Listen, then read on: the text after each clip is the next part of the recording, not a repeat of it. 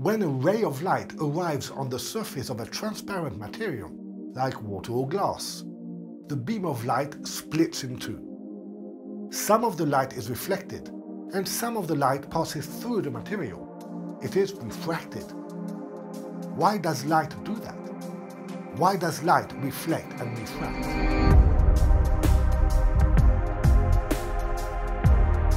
Both classical physics and quantum physics can provide answers. In this video, we will consider light as a wave, which means that we will take a classical approach. Okay, but light is a wave of what exactly? Light is just an electric field that is propagating and for which the strength is oscillating. Therefore, it makes a wave. There is also a magnetic component to light. This is why we say that light is an electromagnetic wave. But we do not need to consider the magnetic component in this video. If you want more info about this and about what is an electromagnetic wave or what is light, you should check this video.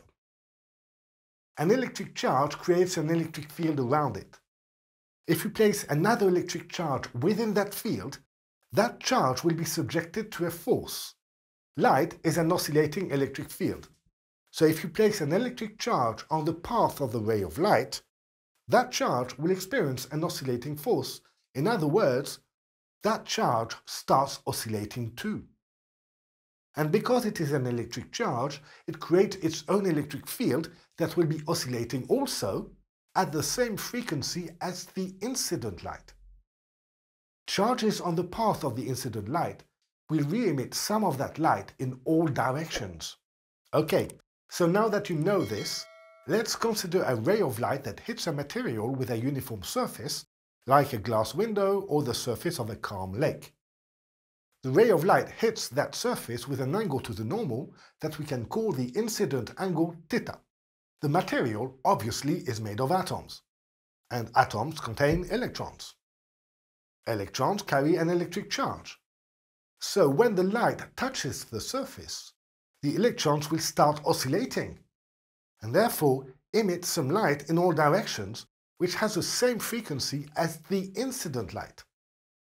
The part of this emitted light that is going backwards compared to the incident ray is the reflection. It's the reflected light. I just find this amazing. When you look in a window and you see some reflection, that's what's going on. You are seeing the light emitted by electrons from the glass that started to oscillate as a reaction of receiving the incident light. And by oscillating, they created their own oscillating electric field, therefore emitting their own electromagnetic wave, and that is what reflection is. The light goes backwards, but in all backward directions, so all these re-emitted rays interfere with each other. Most of these waves cancel out by destructive interference, except in one direction, where the interference is constructive. The ray of light that survives this destructive massacre is the one that forms an angle with the normal identical to the incident angle.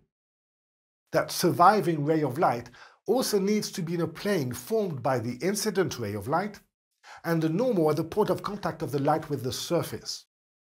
That's where the two laws of reflection come from. What about the fraction of the re-emitted light that goes forwards? You know, inside the material. The oscillating electric fields formed by the oscillating electrons will just add up to the electric field of the incident ray of light. The thing to realize is that the EM wave emitted by the electrons come with a phase difference compared to the incident EM wave, the incident light. That fact is at the heart of refraction and definitely deserves its own video, so stay tuned. You enjoyed this video? Like, subscribe and smash this notification bell. It really encourages me to produce new videos. In the meantime, I wish you the best, and I'll see you soon in the next episode of Physics Made Easy. Ciao!